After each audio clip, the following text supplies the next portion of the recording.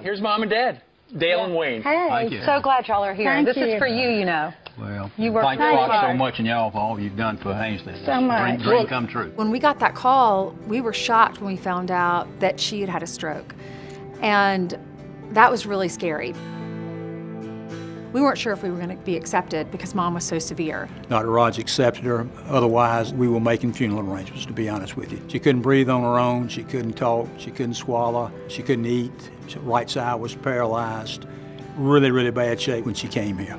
She had probably the most severe form of a stroke, which is what we call a dense right hemiparesis with aphasia and apraxia, which basically means that she had lost complete function of her right side.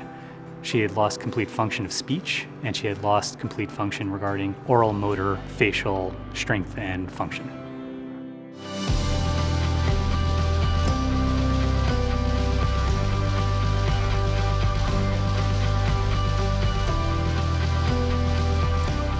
As she progressed throughout her rehab course, what we found was that her strength was improving to such a point where it became functional. She was able to stand on her legs, she was able to walk, do stairs. And now she's at the point where she's basically walking fairly independently. When we look at where she started and we look at how much progress she's made in less than 6 months, I anticipate that she's going to have a significant recovery. To see her now with a smile on her face and cutting up a little bit and understanding what she's saying and seeing her hold her grandchildren and interact with them, it's just been outstanding.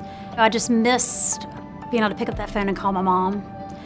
And now that she's talking more, it's just the best feeling to hear her voice now back on that phone. The most important thing is that we were able to get their family, their mother back.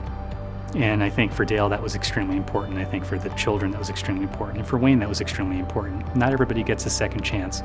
So this was one of the unique situations where we were able to get a family a second chance with their loved one. We can confidently say that we believe our mom is still here and alive today and has a hope and a chance for survival and to be as close to baseline as possible because of this facility and the care here. Can't say enough about Carolina Rehab and Atrium Health. It's just outstanding. If I'm in the same condition that she's in, bring me here. I don't want to go anyplace else. I'd rather come here. You know, in the beginning she couldn't talk. We didn't know if she would ever utter another word in her life, and now full sentences, you know, in a matter of just 6 months, pretty remarkable. So thank you.